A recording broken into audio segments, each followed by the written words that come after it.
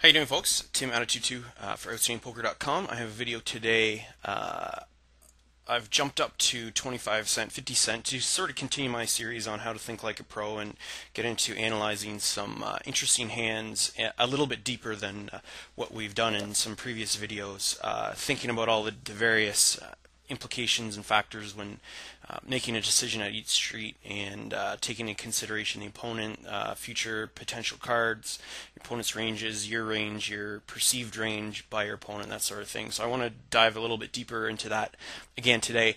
I wanted to start out the first couple minutes just talking about a hand that was posted in our forums by Kudaflu, who ran into an interesting spot that I think probably a lot of people get into at microstakes and when they're starting out at pokers, where how to place mid-pocket pairs, and a common, I think, mistake that a lot of people make with these type of hands. So just getting into the hand, I don't want to show what the results are. I hope you guys didn't see that. I just covered it up, so don't rewind it yet. You can see the results after the discussion here. So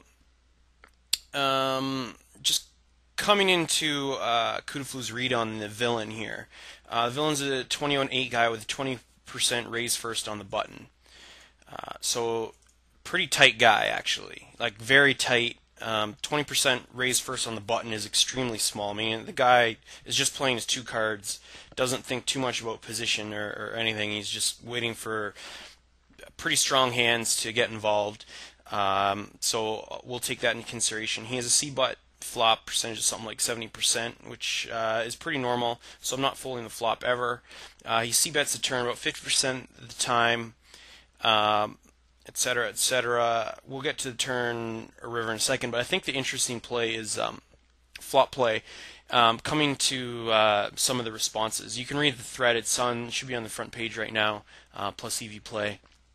So it's 5 cent, 10 cent. Kudaflu has pocket sevens. He calls in the small blind, a raise by our villain here, who we said is 21-8. Pretty straightforward. Well, not even straightforward, just mainly just on the tight side.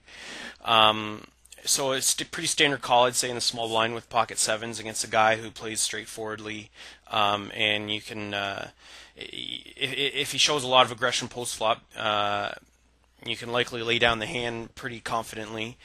So flop comes 10-5-3 rainbow here on the flop. Kudaflu checks, which is totally standard. I definitely wouldn't be leading in to a guy that's c-betting 70% of the time. So the guy bets, looks like about 2/3 pot, and Kudaflu check calls. And I think that's the right play. And some of the responses in the thread were talking about how a lot of people will check raise in this spot with a hand like pocket sevens. Sort of to quote unquote see where they're at, or raise for information, and I can't stress enough that I think that's the wrong play to be raising there. Reason being is that, once again, coming back to our sort of framework for when we're betting, is ask yourself, is a worse hand calling or is a better hand folding? I think when you check raise a hand like pocket sevens there, the answer is unequivocally no. Like, there's no worse hand that's calling, there's no real draws there, and there's no better hand that's folding. Like, I can't see him just auto folding a pair of tens there.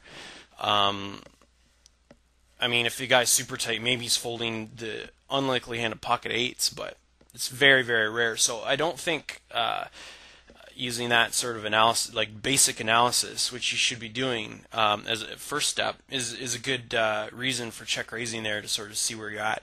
And I know mid pocket pairs, when there's overcards on the board, are sort of tough to play.